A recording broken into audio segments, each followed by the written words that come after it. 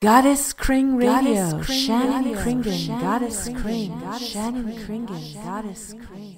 Hello, this is Shannon Kringen. You're listening to the Goddess Kring Podcast, number 14. This is going to be airing on January 19th, 2017, the day before the presidential inauguration. As some of you know, I am a huge Bernie Sanders fan. He was my favorite candidate for president of the United States of America. And I'm really happy that Bernie Sanders is speaking out about the Affordable Health Care Act. And I will say that my own personal life experience with healthcare is that luckily here in Washington State, even before we had Obamacare, I had a sliding scale health care in a local community clinic here near Capitol Hill / Central District where I live. I've lived in Seattle since 1986 when I moved here after graduating from high school on Whidbey Island. And I went to a community clinic here and I had a sliding scale that I had to pay $20 per visit, which was pretty amazingly good deal. I've been low income most of my life for a few different reasons. One of them is depression and anxiety and various challenges that I have. And I just happen to mostly have jobs that just were not super high pay. Right now I work as a model for medical students, art students, as well as deliver groceries part-time, randomly off and on, and I mix that and fill in the gaps of my art and medical modeling. As an art and medical model, I get anywhere between $15 to $30 an hour for medical modeling. It's like $30 an hour sometimes, minus taxes. The problem is they only hire you every once in a while here and there, so it's just kind of random and sporadic. So that's a high hourly wage minus taxes, but it's not a full-time thing that I do. So, and then when I model for art classes, it's between $15 and $23 an hour minus taxes. So I pay my own taxes on most of that. And some of the schools where I model take the taxes out just like a regular job. But a lot of it is 1099 income, so I take about 20% out. So I make a little bit less than that per hour. So I will say with the Affordable Health Care Act, I am somebody who loves my Obamacare. I am low income to the point where my health care monthly fee is $0. And I know other people who are low income who pay $100 a month, which I actually don't think is very cheap, but depends on how much money you make, if that's affordable or not. I also know somebody who pays $700 a month. So I'm thinking, well, that does not, depending on how much you actually make, $700 a month for healthcare does not really sound affordable. But I will say that I also have a friend in England, Scotland, Norway, and Canada, and all of them are happy with their health care, and they live in countries where they have national single-payer health care, which means that part of your taxes goes to health care, and medical services are considered a public service for everyone, young, old, rich, poor, sick, and healthy. And none of my friends in these other countries, Norway, Scotland, England, Canada, none of them have big medical bills, and none of them have to worry about ever receiving large medical bills, whether they need an ambulance ride, a surgical operation, give birth to a child, need serious medical attention, or just go in for a checkup. And I'm not sure about vision and dental. I think that in Norway they don't really have a very good dental situation. So I don't know why dental is considered separate from other medical care. I think that should change. So what I'm saying is even countries that have socialized single-payer medicine don't always seem to have dental covered as part of that, which is kind of odd to me. But let's just say that I'm somebody who believes that medical care should be part of taxes. And my friend in England says that I I think he makes the equivalent of about $2,000 a month minus taxes, and I think only about $100 a month of that is taken out by the British government for his national health care, NHS, National Health Service. I know that there has been budget cuts and things going on in England that are making it worse for them there, perhaps. But generally, it still works really well there, and I've asked my friends many questions about their health care, and most of them are happy with it. And it's really sad to me that corporations and big pharma is allowed to be such a high for-profit industry, and that needs to change. So I'm somebody who likes my Obamacare, as well as I acknowledge that it could be improved, because it seems like, from what I've heard, Obamacare, the Affordable Health Care Act, ACA/Obamacare, it's the same thing. Some people think those are two different things. It's the same thing. It seems to me that it only really works well if you're low income like me. If you're middle class, and if you're wealthy, of course, everything is fine because you can actually just pay thousands of dollars for medical care and you can afford it. Although I'm sure even wealthy people don't want huge medical bills because they tend to be penny pinchers, wealthy people. So let's just say that it does seem like the Affordable Health Care Act could improve, and my desire would be for it to expand. So I don't want to talk on this podcast about all the horrible things that may or may not be happening with the new administration, because I don't want to freak out and worry, and I don't watch a lot of mainstream news because it's just full of gossip and drama, and sensationalized, fear-mongering, etc. I do believe in taking seriously what's happening and the changes that might occur that might be negative, and I do believe in women's rights and abortion rights and pro-choice and healthcare for all, but I'm talking on this podcast about what I want to happen, not what may or may not happen that's horrible. So my fantasy would be that Obamacare would be expanded and that we would switch to a single-payer, nonprofit healthcare system.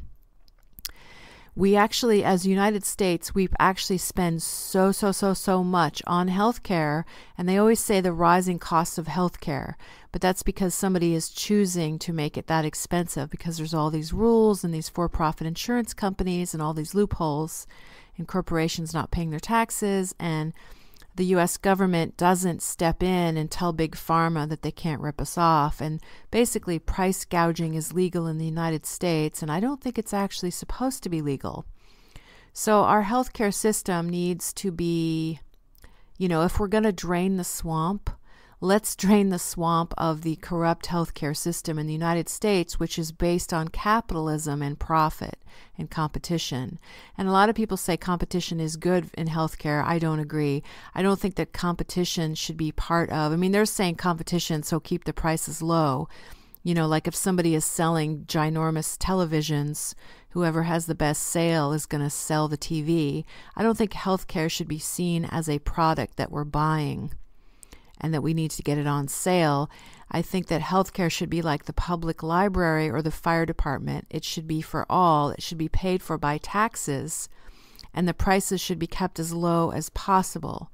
And I do believe that doctors and nurses should be well paid, but I believe that we should eliminate for-profit insurance companies that make people fill out lots of forms and have all these administrative fees and costs that really have nothing to do with actual medical care and medical treatment.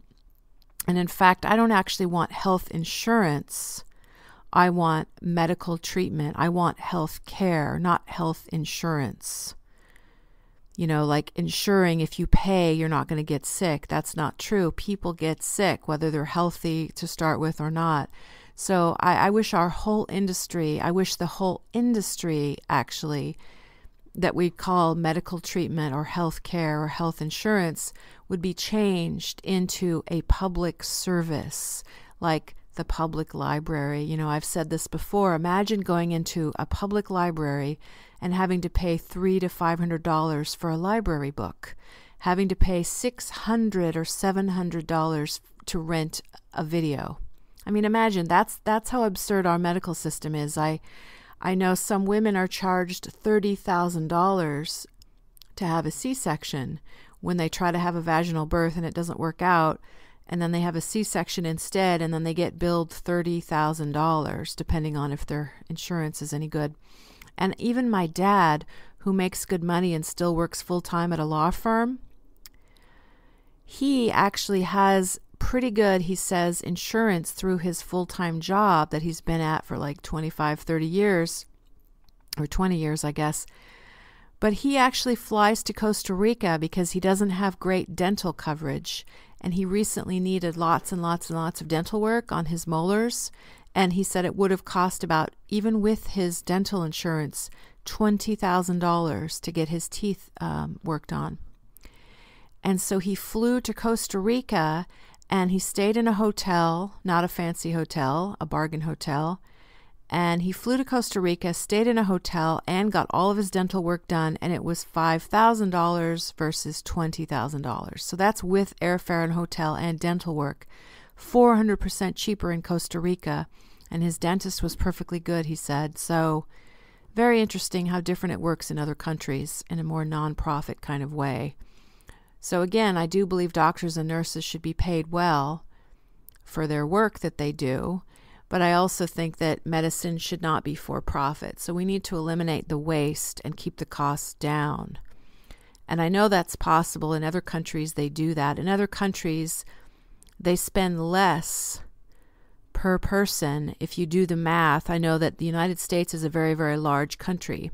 But if you do the math on per person proportionately, the United States spends more per person and doesn't cover everyone than other countries spend less and cover everyone as part of their taxes. So built into taxes, I also think healthcare should have nothing to do with your job. So companies that you work for should not have to cover employees and give them health insurance. Therefore, the company could focus on just being a company and doing what they do best, and then healthcare would be part of our national single-payer insurance system. I know that Medicare and Medicaid could be a lot better. Like, I love my Obamacare. I'm low income, and I get free dental, vision, and regular checkups, and I also get free psychiatric treatment. I get free therapy, basically. So I can see a therapist once a week, and that's covered. And there's no bill to me and no fee. Now, usually therapy costs between $60 and $120 an hour, so that's very different. And even before Obamacare, I had $20 per visit sliding scale community clinic that I could go to, which is amazing, and I'm very grateful. So I also get I can go to the eye doctor once a year for a free checkup, and I can go to the dentist once a year and get fillings and a cleaning. And I can get a regular physical exam and a few other things. So I can get basic care. I'm not sure how much it would cost if I needed surgery or if I needed some major type medical thing. Dental, vision, dental, or regular medical. I'm not really sure. I wonder. But what's sad is that my mom is a low-income senior, and she's on Medicare or Medicaid, whatever it's called when you're a senior and you're low income. And she has to pay for hers. And she, not only that, my mom is not on any kind of medication right now. She doesn't need any medication. She's 69 years old. She's pretty healthy. And yet she told me she has to pay $21 a month for this sort of prescription drug insurance program, but she doesn't need anything. And they said that she has to pay it anyway because if she ever does need it, it will cost her tons of money unless she pays $20 a month now. I think that's really silly. I don't think she should have to pay anything. And then I think if she starts needing medication, then she should start having to pay a monthly fee for that. But not, or maybe just taxes. I just think it's absurd to make people pay for things and they're not getting anything for their money. So, and again, my friend in England, I think he only pays about $100 a month out of a $2,000 a month salary. And the government automatically takes it out of his paycheck. But it's not through his employment, it's through the National Health Service.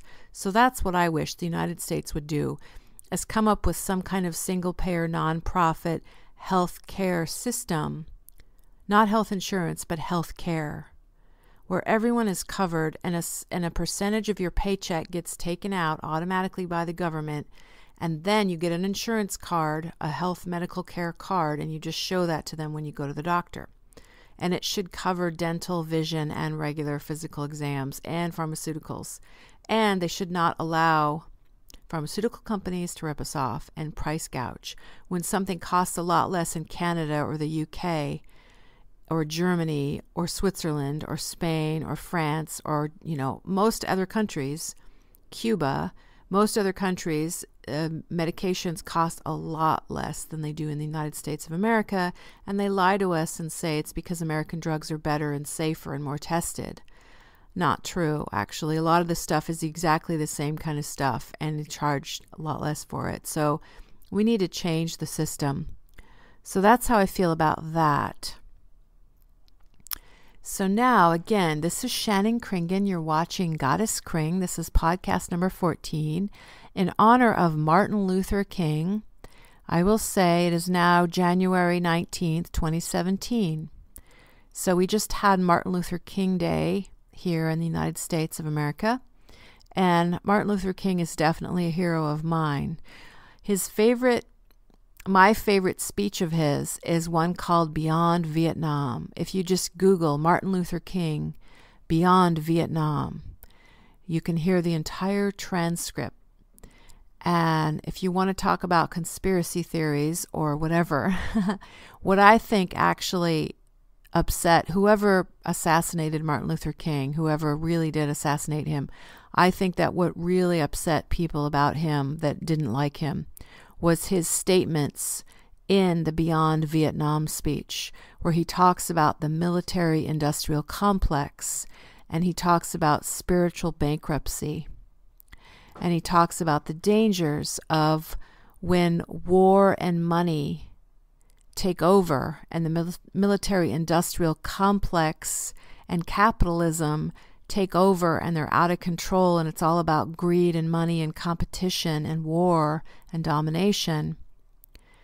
And then you don't take care of people that are poor and people that are ill or elderly, the weaker people. You don't take care of those people and it's all about competition and making money. That's approaching spiritual bankruptcy. And if you spend more on the military and war and combat and defense than you do on social programs, he said that's approaching spiritual death. And he says that's what's really dangerous and that's what's really not fair and unjust about humankind. And then he talks about the Vietnam War and how the Viet Cong are real human beings too, and to just think of them as the enemy is a very dangerous idea. Turning people into us versus them. I mean, that's what a lot of wars are based upon, is that they're the bad guy and we're the good guy, so we better get them before they get us. That kind of mentality only just perpetuates war. And then you have more war, and then you have revenge and fear and anger and more war and more violence, and it never ends. So it's really sad. And it just becomes a big pile of hypocrisy. That's not democracy, that's hypocrisy. So that's what I feel about that. And, you listen to that speech, Beyond Vietnam by Martin Luther King, and I think that was recorded about a year before he died. And it's an amazing speech.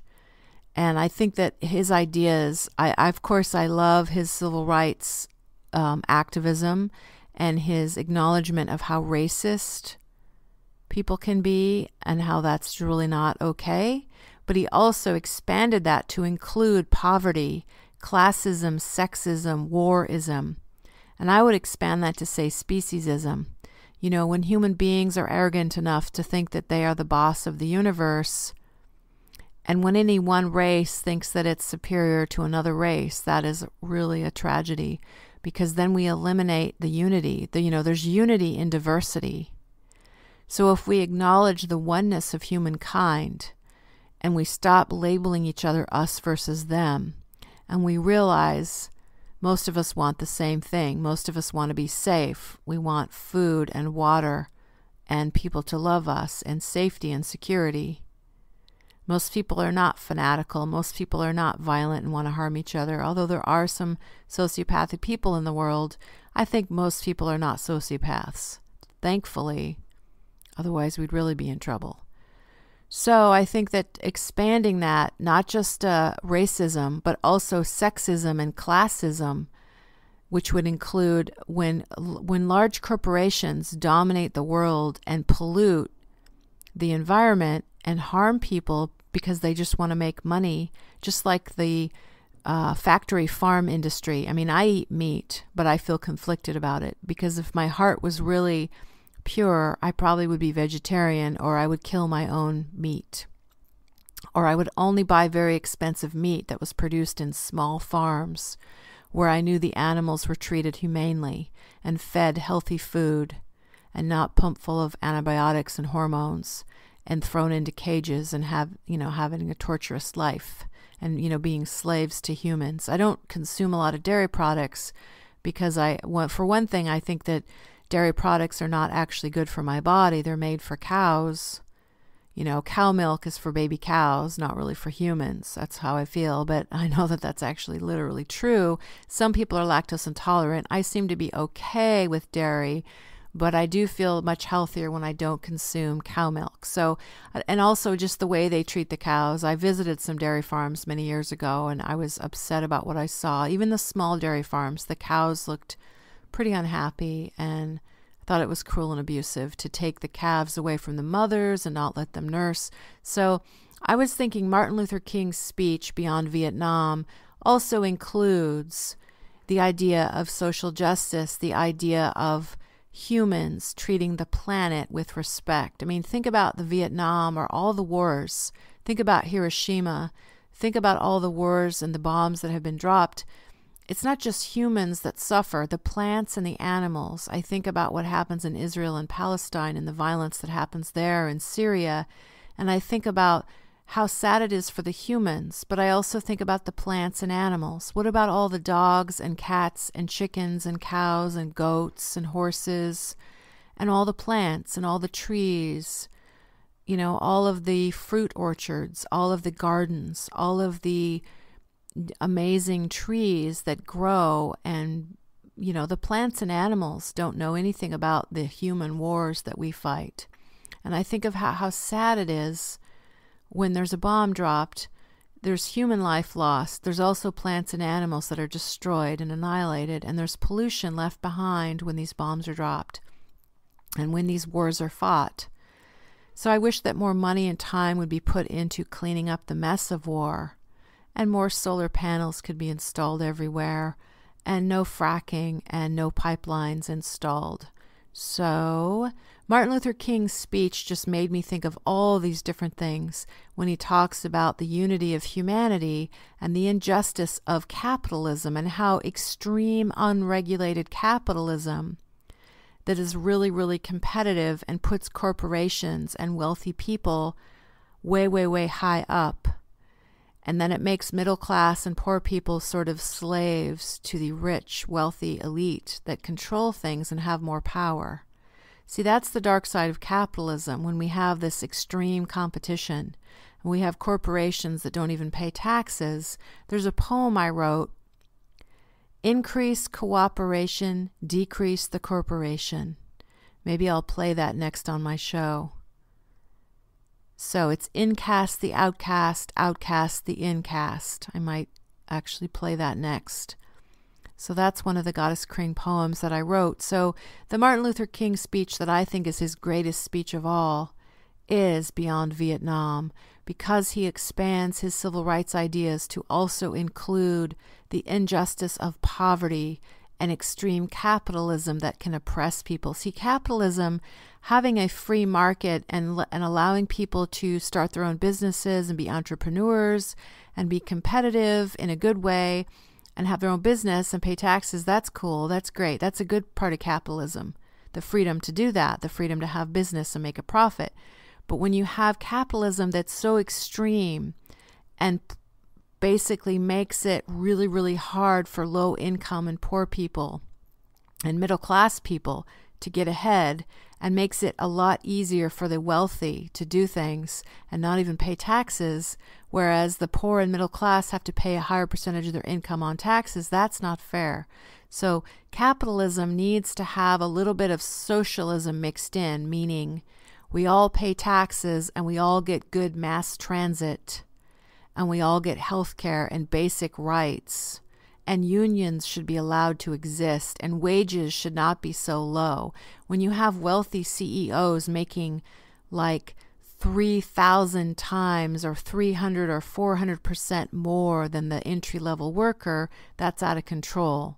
I know that that's another thing about the United States. Not only do we not give everyone health care and we spend a lot of money on health care and it's a for-profit industry, we also have one of the largest wage gaps where the people high up in companies and large corporations make lots and lots and lots of money, maybe too much money, and then entry-level workers make like $7 an hour. I mean, I can't believe that federal minimum wage is like less than $8 an hour. I mean, in 1994, I made $7.50 an hour, which was minimum wage at the time in 1994. So it's hard for me to believe that federal minimum wage in the United States is still only $7 and something per hour or $8 an hour.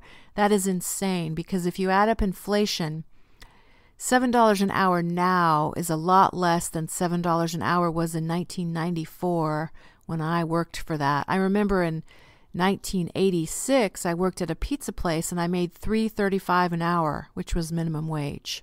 That's crazy. And now it's only 7 something. I think minimum wage federally should be about $15 an hour. So I feel like, that should be changed. There should be maximum income, and minimum wage should be increased and maximum wage should be decreased. I don't think there even is a maximum wage. In other words, people can make as much money as a corporation wants them to or allows them to. So that's not fair to the low income workers. That's not fair to entry level and medium level workers. I feel like there should be more of a gradual ladder. People can be entry-level workers and make $15 an hour, and if it's a large corporation, they should be able to climb. And there shouldn't be like the CEO of the company making $5,000 an hour or $500,000 a year or whatever, tons and tons and tons of money. That's not fair.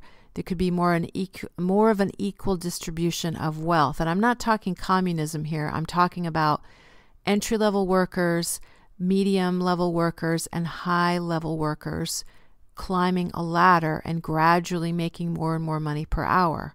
The harder they work and the higher up they get in the company. So it should be more of an ethical, fair, and there should be unions that protect people and let them get high wages and get paid vacation and maternity leave, and healthcare should just be part of our taxes.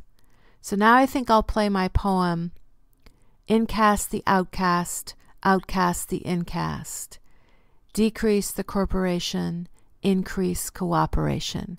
So this is Goddess Kring, Shannon Kringen, podcast number 14. Thanks for tuning in. You can go to my website, shannonkringen.com, for more information on my artwork, questions, comments, etc. I do abstract paintings and drawings. I paint onto shoes. I take photos. I do many, many, many different kinds of art. Check it out, shannonkringen.com. Thank you.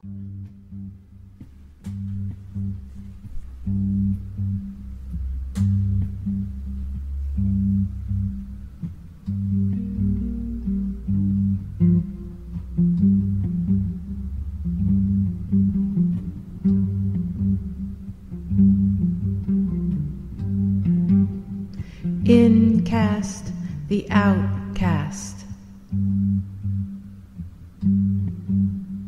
Incast the Outcast. Decrease the corporation, increase cooperation. Incast the Outcast. Incast the Outcast. Fragile sense of self, tangible desire for wealth. Decrease the corporation, increase cooperation. Incast the outcast, outcast Incast the Outcast, Outcast the Incast. Decrease the corporation, increase cooperation, fragile sense of self, tangible desire for wealth, authentic ejaculation of my soul, molten orange, liquid glow, anger takes its toll. Incast the outcast, outcast the incast. Decrease the corporation, increase cooperation. Incast the outcast, outcast the incast. Fragile sense of self, tangible desire for wealth. Incast the outcast, outcast the incast. Decrease the corporation, increase cooperation.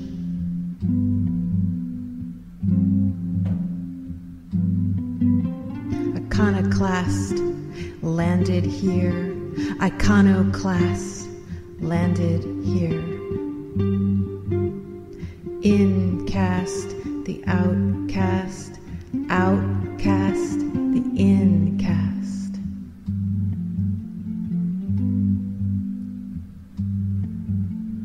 Decrease the corporation, increase cooperation.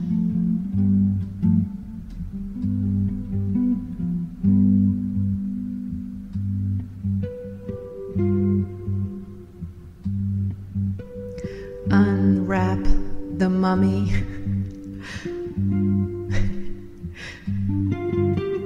Unwrap the mummy, running. Clap away the trap. Iconoclast landed here. Incast the outcast, outcast the incast. Blasting puritanical canister, common ground, astounded in the round. Center well, do tell, out of shell, unguarded, no longer martyred, vexing, letting ampersands free to a degree, free to be you and me.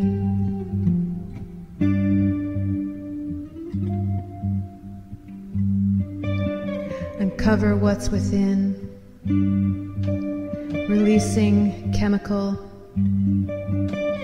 hardwired competition. Decrease the corporation, increase cooperation. Incast the outcast, outcast the incast.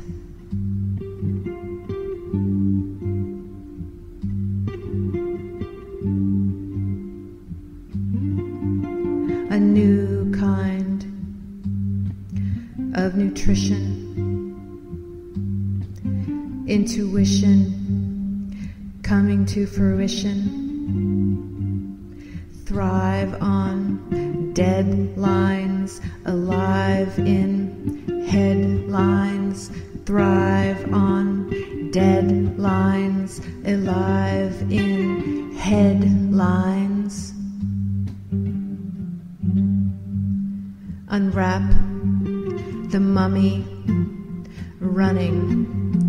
Unwrap the mummy running. Clap away the trap. Iconoclast landed here. Incast the outcast. Outcast the incast. Decrease the corporation. Increase cooperation. Authentic ejaculation of my soul. Molten orange liquid glow. Anger takes its toll. Fragile sense of self. Tangible desire for wealth. Decrease the corporation. Increase cooperation. Incast the outcast. Outcast the incast.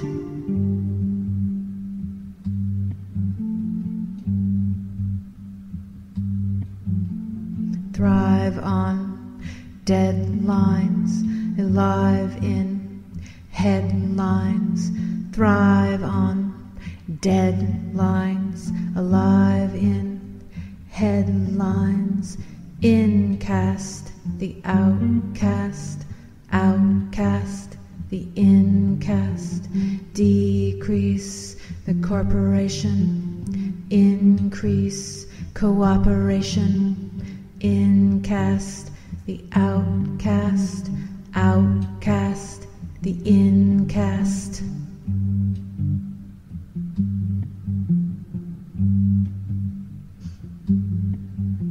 Unwrap the mummy. Unwrap the mummy. Clap away the trap. Iconoclast landed here. Iconoclast landed here. Incast the outcast. Outcast the incast. Blasting puritanical canister. Authentic ejaculation of our soul. Molten orange liquid glow. Anger takes its toll. Incast the outcast. Outcast the incast. Thrive on deadlines, alive in headlines. Thrive on deadlines, alive in headlines. Incast the outcast. Outcast the incast.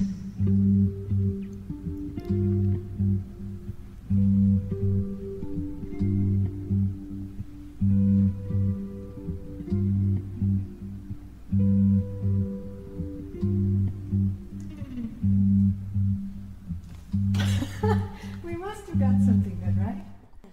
So that was incast the outcast, outcast the incast. Decrease the corporation, increase cooperation. So there it is. So thank God for Bernie Sanders. I love that he's out there speaking out to the corporate people about the money walks and money talks, the corruption of money, and how healthcare and education and public services should all be available to us, rich, poor, sick, healthy, young, and old, and all economic stratospheres.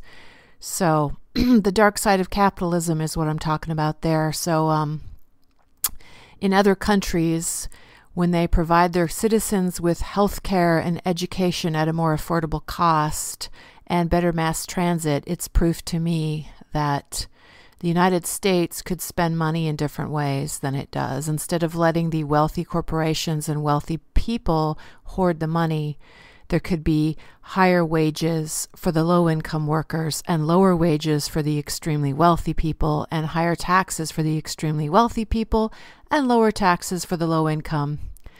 And healthcare for all, single-payer, nonprofit. That's what I wish we could do. So I will talk about something else now. I wanted to talk a little bit about feminism, self-esteem, and body image.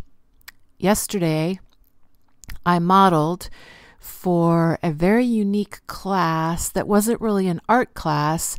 They were drawing me nude, the figure model, but the class was about body image and self-esteem and healing from body shame, healing from feeling like you have to look like the perfect size, whatever Hollywood tells us that we need to look, male or female. I guess there's more pressure on women to look perfect or to be thin or whatever, but men also feel pressure, I think, to be a certain way. So I modeled for them, and they wanted me to talk, and usually as the figure model, usually as the figure model, I'm not supposed to talk. I'm supposed to just be very quiet and stand there and be kind of a statue and let them draw and hold very still.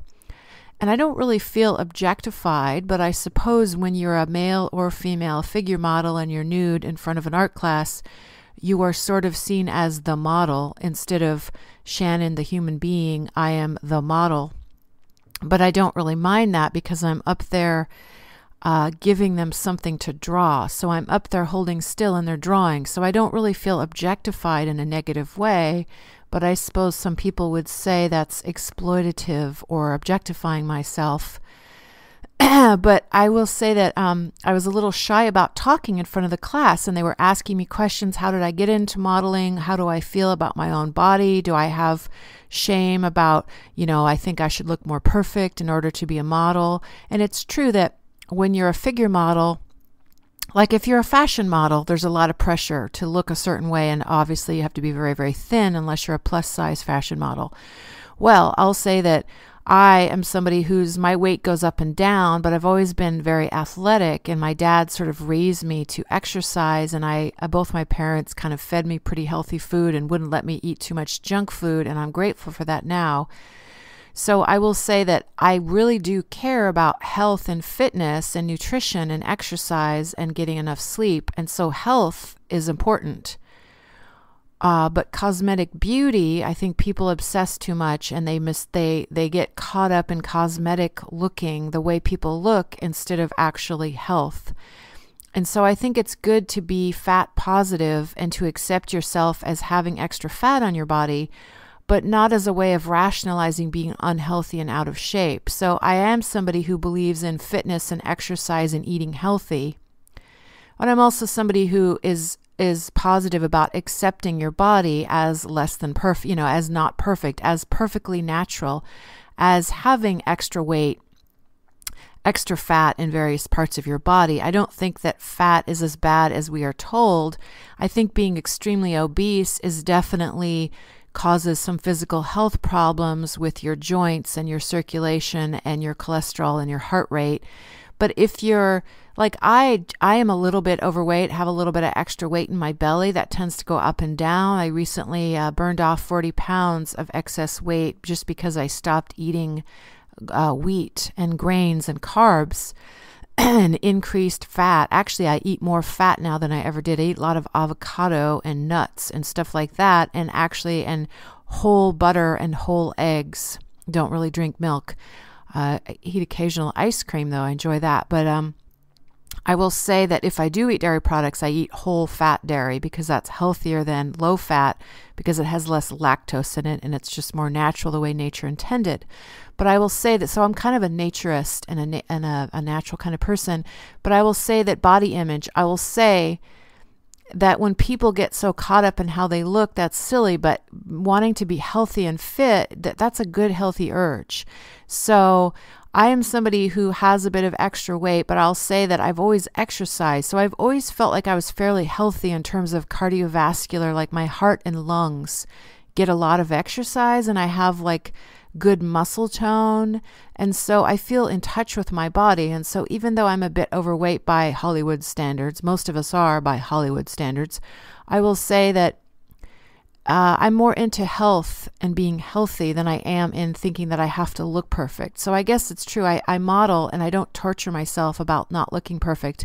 I've also had breast reduction surgery. And now that I'm 48 years old, my breasts are starting to sag and my skin is getting a little wrinkly, especially in my breast area. And I have scars from breast reduction. But I model in front of people and I don't worry about my breasts looking perfect. And I have a bit of a belly. And I don't really worry about that either. And I don't shave my pubic hair. I don't shave my armpit hair. I wear a little bit of makeup, but not really much, just a little bit of eyeliner, a little bit of lip color. Now that I'm getting older, my eyebrows are getting really light, so I darken them a little bit. But I generally don't even wear makeup, and I have freckles, and sometimes I have zits on various parts of my body. I don't worry about it. I just model nude in front of people and I don't worry. So I'm just talking about that. And then there's this feminist aspect I wanted to bring up, is that I went to high school with somebody who was 5'10" and very thin. And people used to pick on her. Like people say, don't make fun of people if they're overweight or they don't look beautiful like Hollywood or whatever. But I would say also, I agree, don't make fun of people that don't look perfect, whatever you think perfect is, but also don't pick on somebody that's thin. My high school friend, she actually became a very successful fashion model for real. She started in Seattle and then went to San Francisco and then went to New York and then went to Italy and France. And she became a very successful fashion model, and she was in Vogue and many different magazines and worked with a lot of famous photographers and did some runway shows and some editorial magazine spreads. And she's 5'10" and very thin, and that's the way she was in high school. And people would call her anorexic and make fun of her, and she wasn't anorexic. And, you know, anorexia is a serious disease that some people die from, and it's really scary and sad, and people need help and support.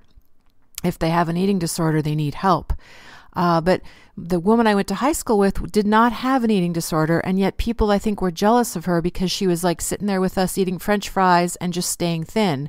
And, you know, she was on the track team and she exercised and rode horses and ran, and she was very physically active and very fit, but she would just eat like the rest of us, normal food, and she just was thin. She was very tall and very thin. And she actually looked a little bit unusual and a little different, had a very long neck. So she was perfect for fashion modeling. And so I would say that if someone actually is thin naturally and they're not starving themselves, don't make fun of them. And also, if they have an eating disorder and they're thin because they don't eat much, well, then they need help. They need support. They need in whatever they need to do to be healthy. To me, it's all about health and loving yourself, whether you're overweight or underweight, whether you're thin or tall or short, or have whatever skin color you have, whatever race you are, whatever ethnicity, you know, anything. It's like, what about accepting yourself and loving yourself and not like acknowledge that there's a dark side of people being jealous of people who actually look really fit and trim or just happen to have a high metabolism and stay thin, even if they eat, you know, lots of pizza and ice cream or whatever. It's like, I witnessed that with my friend getting picked on for being thin. Just like if you're overweight, you get picked on for being overweight. So it's kind of like when someone is jealous or competitive with you, that can be a nasty thing. And so I think that if someone is a feminist, which means they believe in equality for men and women, and that women should be paid as much as men, and women should have as much power as men, and I do believe men and women are equal. I believe that there's differences between male and female people. I also believe that all of us are a bit androgynous. I feel like I've got masculine traits and feminine traits, and I feel like most men have male and female traits within them. So I feel like all of us are androgynous to some degree. So I don't really like to do this us and them, male versus female type of a thing. I don't even know if I call myself a feminist. I'm definitely not a feminist, but I'm the kind of feminist that does not believe in bashing men and does not believe in being abusive towards men or making fun of men any more than I would want a man to make fun of a woman. So to be a male chauvinist pig is not a good thing, but to be a female chauvinist pig is also not a good thing. Like if you're a woman who is so upset about the patriarchy and male domination that you end up belittling men and making fun of men and wanting to be domineering towards men. I feel like that's very similar to being a male chauvinist pig. So I would say stay balanced and be careful, because if you want equality, that doesn't mean that you dominate men. It means that you are co-creators with men and that you are equal to men and not dominating. So to me, that's what being a real feminist is really believing in equality and standing up for women's rights, and also standing up for men's rights, the male right to be sensitive, to cry. Men are taught they're supposed to be macho, women are supposed to be sensitive, we're supposed to be the caretakers. I mean, there's all these stereotypes of what men are this and women are that. And so I feel like I want to break free from that as well.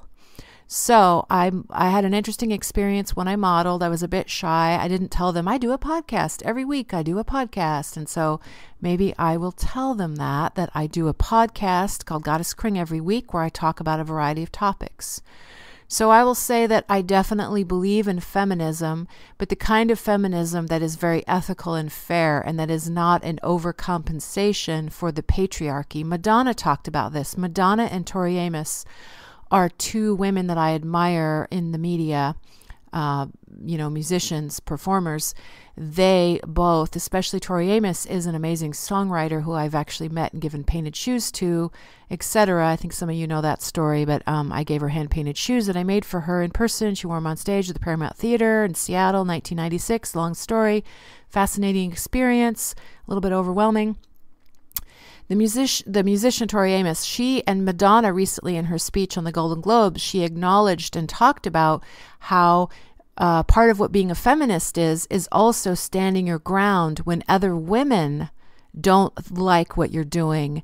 If you are doing what you love, if Madonna is doing what she loves and she believes in being a sexual being who is a powerful, strong woman on stage, then she is being a strong, powerful woman who is loving and respecting herself. And part of her is a sexual being. And when other feminists put her down and say she's too sexual, she's exploiting herself, that is kind of a form of oppression. And so she acknowledged that sometimes other women can be oppressive towards other women. If you judge a woman for being too sexual, even Gloria Steinem has said some things that upset me. It's kind of like assuming that all women that pose nude or do sexual type performance art, assuming that they're all just doing it to please the patriarchy, and not realizing that some women are very sexual and very sensual and they want to express that. Just like when Mick Jagger gets on stage and struts around and is sexy, or Prince or David Bowie, when they're up there being sexual men on stage. I mean, come on, music is partly a very sexual, sensual kind of thing. When performers are on stage, and actors are very beautiful people, sexuality is part of that energy. When you're a performer on stage, whether you're an actor, a singer, a dancer, a musician, whatever, sexuality is part of us as beings, most of us as beings.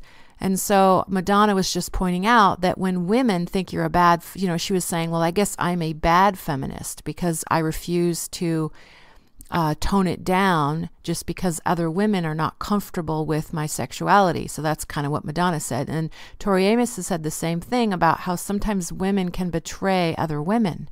We're supposed to do this sister love thing. Sometimes when women are jealous of other women, or just they feel threatened by somebody, if a woman feels comfortable being sexually expressive versus if a woman feels like they have to be a sex object and that their job is to please men and be a sex object, that's still good. But if someone is coming from a place of expressing their sexuality in a authentic way, like I say, authentic ejaculation of my soul, molten orange liquid glow, anger takes its toll, blowing status quo. That is a poem, the part of a poem that I wrote. Authentic ejaculation of my soul, meaning I'm authentically doing something that turns me on. I'm expressing myself in a sensual way that turns me on. Authentic ejaculation of my soul. Molten orange liquid glow, meaning I'm in touch with my passion. I'm on fire. I'm full of passion. Anger takes its toll. That means if I repress myself, I get angry. blowing status quo, meaning I don't want to be held down and held back by people who think that I have to be a stereotypical female, whatever that means. If I'm a good feminist woman, then that means I'm supposed to be against being sexy in a certain way for women. What I believe is that if a woman wants to be sexual or not sexual, then she should do what she loves and do it with love and respect for herself. Even if I don't agree with what another woman is doing, if she's doing it out of love for herself and she's authentically expressing herself in a different way than I would, then I would support that. Same thing if a man is doing something that I do or don't like, as long as a man or a woman is not being abusive to other people, if they're just truly expressing themselves and they happen to be eccentric or different and breaking the rules of normal society, which I think is a good, healthy thing to do. I'm into being subversive and a little rebellious. I'm into following my heart. I'm into being authentic. I'm into learning and growing and admitting when I'm wrong and admitting when I make a mistake and trying to do better. You know, maybe I apologize too much when I make mistakes, but I believe in doing my best and I believe in being honest and authentic. So, blowing status quo, the end of my poem, would be, breaking free from the chains of thinking you have to be a conformist and just deal with the mediocre status quo. I mean, if someone is happy and comfortable with the status quo, that's fine, but I'm not necessarily comfortable with the status quo, and I like people who question the norms. Like, I don't shave my armpits, but if a woman wants to shave her armpits, that's great. But if you break out in a rash, every time I shave my armpits, I get a rash. And I'm not into like waxing or tweezing or electrolysis, but if someone loves doing that, hey, just go ahead, do it. Have your pubic hair removed, do your body grooming, whatever, but I prefer to just be natural. I tend to shave my legs, not always though. I don't really have a lot of hair on my legs right now anyway, who cares? But I think if someone is a real feminist, that means that they accept that some people shave and some people don't. And conversely, if a man wants to shave his hair off, that's fine too. It's like, who cares? Do what you want, do what you enjoy, have the freedom to shave or not shave, to have long hair, short hair, shave your hair off, have your pubic hair, have your armpit hair. What's the big deal about hair anyway? So there it is. So I think Amanda Palmer has said similar things. Amanda Palmer is also another woman that I admire. I think she's more of a real feminist, and feminists who are really judgmental towards other women and really harsh towards men, I don't think that's real feminism. I think real feminism comes from a place of love and wanting to be ethical and fair and respectful towards yourself, men and women, and acknowledging and pointing things out when they're unethical and unfair or abusive.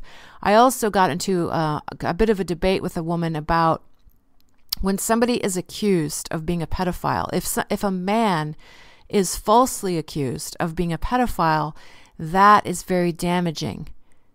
And so I feel bad for men who are falsely accused of being a pedophile or a sexual abuser, a rapist, a pedophile, whatever, all of the horrible ways that you can abuse. If a man is falsely accused of doing that is very harmful to him. Now, conversely, if a man really is guilty of being a rapist or a pedophile or a child molester or whatever, then that's a serious thing and that needs to be acknowledged. And it's horrible when people who really are guilty of doing such things get away with it and it's never acknowledged that they actually did that. Now, that's horrible because the victims are the people that they abused, and the denial is horrible. But I would also say that the denial of truth, so whether you're falsely accused of doing something abusive or you actually are guilty of doing something abusive and you get away with it because people are willing to deny it and pretend like it didn't happen and shove it under the rug and lie about it, now that's awful. But my point with this feminist person that got mad at me, I was just trying to point out that wouldn't you agree that being falsely accused of something is horrible, just like like actually doing something and getting away with it and being the victim of somebody who abused you, and everyone's denying it and like, oh, that didn't happen. Oh, no, that didn't happen. You're wrong. You don't know what you're talking about. You're lying. Then that's horrible. So basically, both scenarios are about being in denial of what the actual truth is. So what I'm interested in is, what is the truth? Is somebody actually guilty of doing something abusive, rape, molesting children, abusing people in whatever way, physically, mentally, sexually, emotionally? Or is somebody being falsely accused of something? Like there's people on death row who are falsely accused of murder and they did not even do the murder. Everyone just thinks they did. So thanks to DNA, we can now sometimes prove that somebody did not commit a murder that's on death row and free them.